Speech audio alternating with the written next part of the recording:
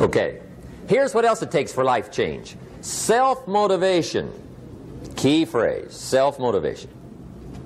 I don't know why we call it self-motivation. It's really the only kind there is. You got to motivate yourself. Because I found out you can't change people. They can change themselves, but you can't change them. Lord knows some I've tried. But see, it won't work. People have to change themselves. I learned some of those lessons early. I built a little sales organization way back in those early days. I'm 25. And I had some nice people. I said, I'm going to make these people successful if it kills me. I almost died. Right? I mean, you can't do that.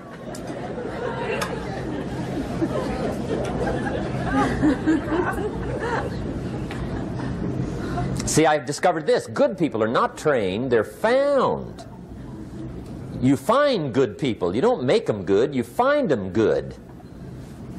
Training really is for the purpose of finding good people. You don't need much instruction for a good person. Too much training probably means you got the wrong people.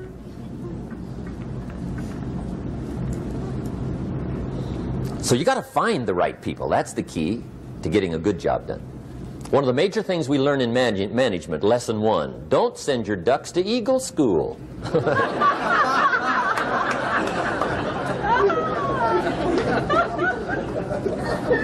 Because it won't help. I mean, I'm telling you, it won't help, no matter how good your school is. And the little eagle badge and little eagle hat, I'm telling you, it won't help. It won't help.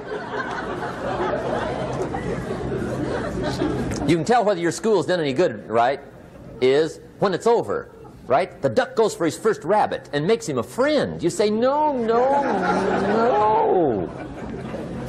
Anyway, so it takes self-motivation to really alter your life.